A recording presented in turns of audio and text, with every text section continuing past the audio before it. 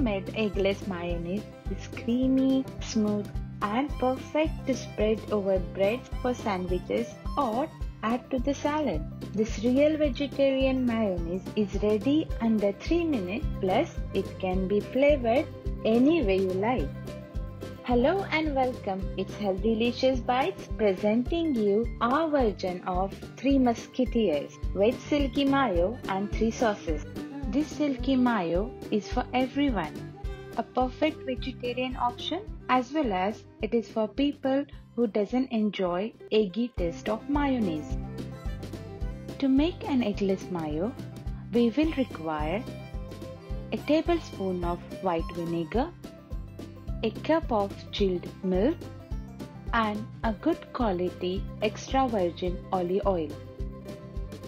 You could also use a vegetable oil. Make sure that it doesn't have a strong smell or a pungent taste. Here we will be adding oil in 3 parts. Let's add first batch of oil.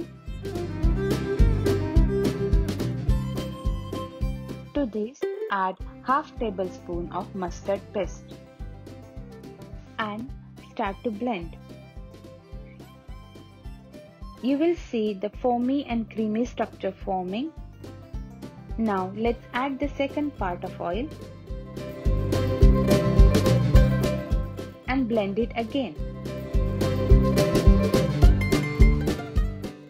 Milk and oil ratio is 1:1.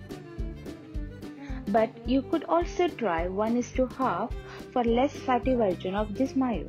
But note that your mayo will be slightly thin. Let's add the last portion of oil and let's blend it on high speed to form a silky and creamy homemade mayo. In order to get perfect thick mayo, firstly our oil and milk should be very chilled.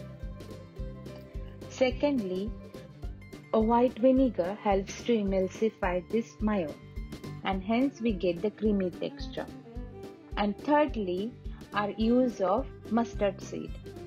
Addition of mustard contributes to the taste as well as helps to stabilize the emulsion. Just a pinch of salt and it is ready to enjoy. You could also add black pepper to enhance this flavor. Our simple mayonnaise is ready. Enjoy this creamy mayonnaise with bread or with the salad. But we can also turn this mayonnaise into 3 simple sauces. Let's do the simple one first. You can simply flavor this mayonnaise with Italian herbs. And our simple Italian herb sauce is ready.